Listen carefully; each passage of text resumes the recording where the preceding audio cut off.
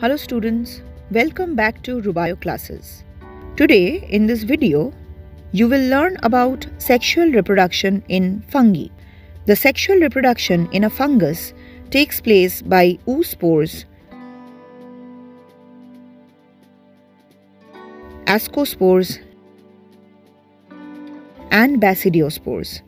These various spores are produced in special structures called fruiting bodies. The sexual cycle involves the following three steps. At first, the protoplasms of the motile male and non-motile female gamete fuse by a process called plasmogamy. During this fusion, the two nuclei fuse together by karyogamy. Finally, the resulting zygote forms haploid spores by meiosis.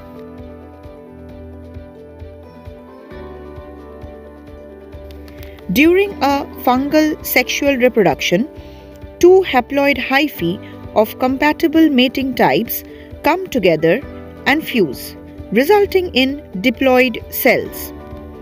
However, in ascomycetes and basidiomycetes, an intervening dikaryotic stage occurs, called a dikaryon, and the phase is called dikaryophase.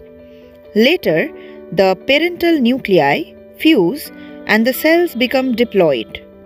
The fungi form fruiting bodies where meiosis occurs, leading to the formation of haploid spores.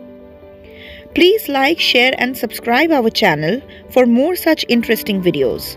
Thanks for watching.